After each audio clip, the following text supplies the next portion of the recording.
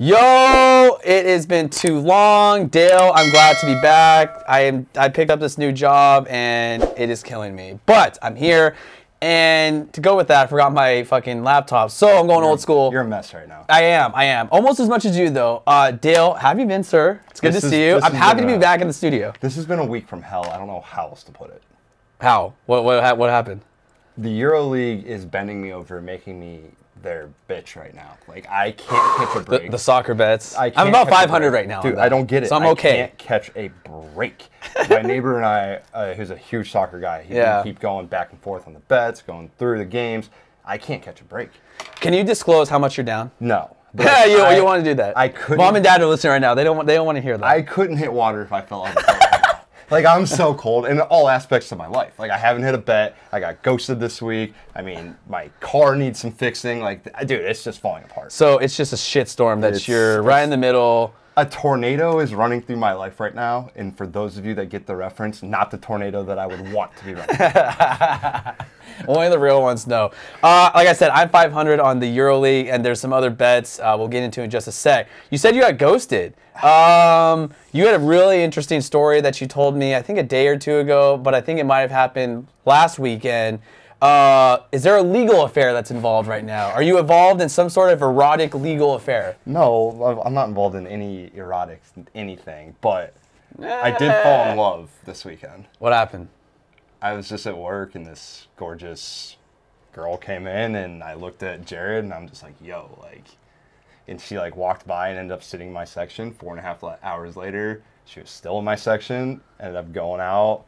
What was her profession? What does she do? Attorney.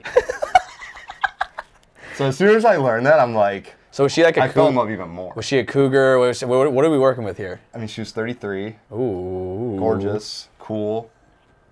I didn't think I...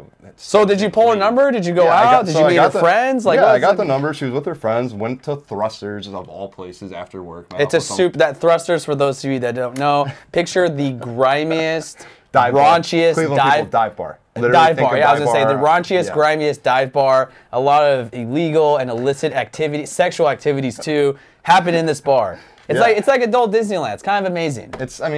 I like Thrusters. I got the number, shot her a text. Nothing. Nothing yet. Nothing. So, listen, the first time I took the shot, it was more of just like I stepped up to the line and shot a shot. Okay. I'm going to shoot another shot. You best believe it. But this time I'm going to like run a play. Okay. Run a play, get a set a high screen, and get a little backdoor action. Literally. Something, but I don't know exactly what it's going to be yet. Girls, if you have any advice for me here, what I should do, please let me know. Drop in the comments, please. Please let us know. What can Dale do to finish off this erotic attorney episode? Please. Think about it. Those words, I need a dinner. Have I ever said that to you? I think once or twice. Maybe. Off camera, like once or twice. I'm openly admitting I need and want to go to dinner with this girl. Again, Dale has legal affairs and other aspects of life. Speaking of some legal stuff that just passed, this is actually kind of enormous. Huge. So the NCAA passed the NIL initiative, the name, image, and likeness, which essentially means college athletes are going to be paid. All the Manziels of the world, the Fab Fives of the world, Reggie Bush, he should get his Heisman back. Give Reggie the Heisman back. You give USC all the fucking wins back. Dale, this is a big deal, man. This is. So this was passed within the last 24 to like 48 hours. I mean, this has been a huge conversation for decades. I mean, think of like the careers that have been ruined because of improper benefits. When really, you know that these athletes were getting paid. They were getting compensated a lot under the table. Think of these one and done athletes. I mean, Dale, coming from someone who is a diehard for Ohio State, I mean, they are one of the, I would say, top tier blue chip schools. You know, them, the Alabamas, LSU, Clemsons of the world. I guess if I'm going to ask you this, is the new narrative going to be, in terms of recruiting, are you going to basically sell a 17, 18, 16-year-old sometimes kid in his living room with his mom saying, hey, I can make you the most money? So that's interesting because we know, don't get me wrong, I don't know if there's going to be a difference in playing fields between those big schools, personally. Yeah. I think where the difference is going to come in is going to be with the individual. Yeah. Not every kid at 18 years old is ready to make that step and mature enough and like, let's be honest, have the personality or have the ego to be able to handle that kind of stage. But or the wherewithal, yeah, like, dude, there's going to be so many people with handouts trying to give out handouts, trying to get these kids to do stuff for them. Yeah, these schools are going to have to do one hell of a job of keeping these kids focused I don't think it's going to work. I mean, trust me. I want these guys to secure their bags. I do too. I think that this makes all the sense in the world. But when it comes to like just the schools in general, I don't know if there's going to be much of a swing. Yeah. Outside of, I do think that West Coast schools, like I think USC is going to have a good chance of being back sooner than later. UCLA, because of the market, just because of the market. Like, and I even think schools like for basketball, like San Diego State has a huge opportunity here to start landing these huge recruits. Local kids too. Yeah, that end up going to the bigger schools. I think you nailed it. I mean, picture when we were 18 and we were given $100. Like, how fast can you spend $100? I mean, on something stupid and trivial too. Like, are they going to get financial advisors? Are there going to be certain schools that are unionized? Are they compensated as college employees? Like the kid that works at Panda Express on campus. Is that the same? Like, you know, Graham Mertz, I think that's his name, the QB for Wisconsin, already has his own logo. Dude, this is really, really interesting. It's huge. And there's going to be, like anything when you start up something, there's going to be hiccups. Yep. I'm excited for us to talk about in the future the first fuck up, because this might get out of control. I think so. It's going to happen. When and where is it going to happen? It's to be determined, but it will happen. I just hope the NC does the right thing, goes back a few years, looks at loss of wins for programs. Like Ohio State a couple years ago, we lost 3 or 4 years with Terrell Pryor because he got tattoos and watches and a fucking tattoo, and the NCAA stripped Ohio State of 3 years of wins. Like, that's so stupid. Like, let these guys get their work ethic and what they did on the field is so well. They earned it. They earned that, right? Like, it's not like you can like they put in the work. They're just they're athletically gifted. You can't really take that away. It's not their fault that people want to give them benefits. Yeah, I think also too, because I think we're just really focused on basketball and football. What about like the water polo teams? What about shooting? What about tennis? Like, what about obviously like Sam Ellingers of the world? I think he just got drafted, but like, you know, the QB at Texas or Oklahoma versus the left guard. Like, you know what I'm saying? Like, how do you compensate that? Right, and then does that create a rift in the locker room too? So the thing too that like we're noticing, like you were mentioning, like water polo, fencing, like, you know, these other like baseball sports, even. There is a market for hockey. Everything. So it's not just the football teams, it's not just the baseball, it's not just basketball.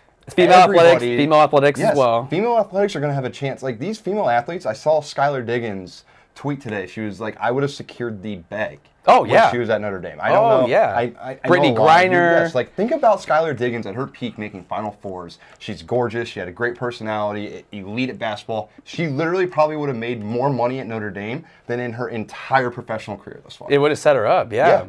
I don't know. And then for these kids that are so good, like, I mean, what if there is another Manziel that wins the Heisman as a freshman? Like, how does that affect your, I guess, thinking? Dude, this is a big deal. It is huge. Definitely something we're going to keep an eye on. Something that I don't know if I spoke into existence, but I told you early in the playoffs that I wanted it to happen. Actually, Suns making the finals.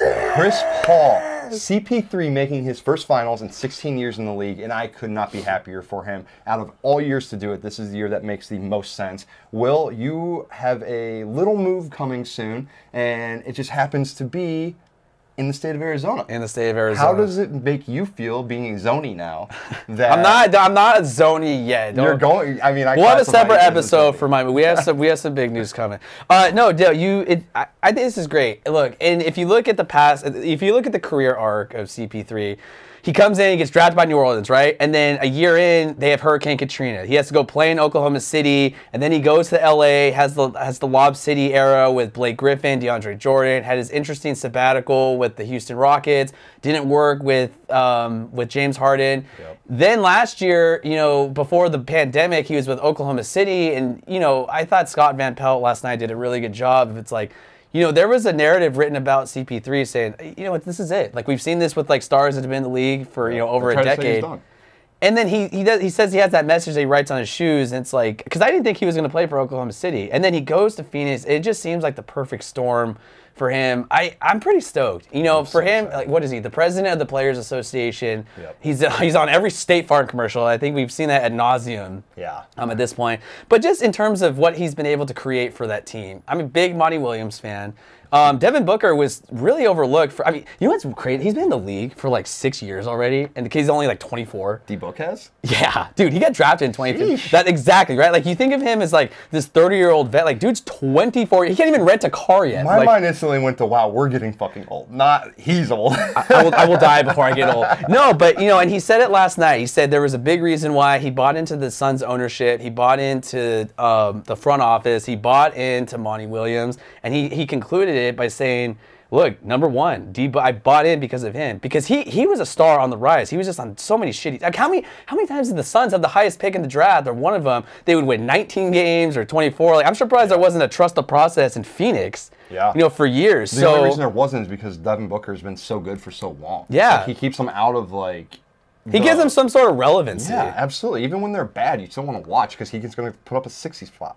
Yeah, he put up what, 70? Like a couple of years ago? Yeah, You're 71 like, or something like that. I mean, that was like an innocuous game during the year, and you're like, wow, he just put up 70 points. Like you're like rewatching the highlights. No, but with CP3, I think that this is awesome. He deserves it.